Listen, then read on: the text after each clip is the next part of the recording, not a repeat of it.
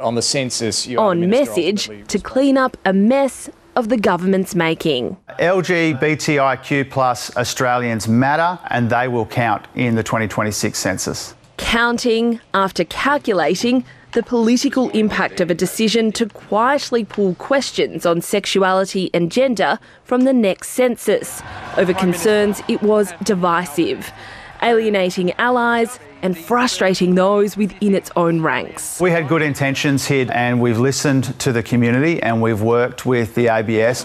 The next national survey will now ask Australians aged 16 and over about their sexual orientation and gender, with the option not to answer. And on the back of advice from the Australian Bureau of Statistics, it will exclude any questions about variations of people's sex characteristics. Initially seeking to appease anger, Prime Minister Anthony Albanese had said one question would be included. The Treasurer today clarifying it will be a whole topic, with details to be determined at a later date. The ABS will work out the questions themselves. The government doesn't write the questions. This is a sensible and moral course of action.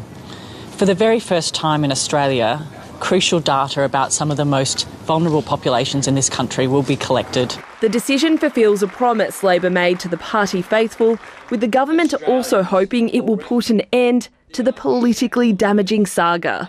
Our values around this have always been very clear. We seek to include everyone. We're in the middle of a cost of living crisis and have now had a 2-week-long internal debate about questions on the census in 2 years' time. In trying to avoid a culture war, the government unwittingly started one. And now, with the census issue seemingly resolved, Labor will use the return of Parliament this week to try to gain control of the agenda, with a focus on the economy.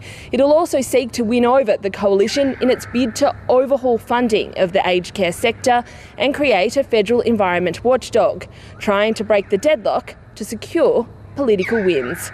Stephanie Dalzell, ABC News, Canberra.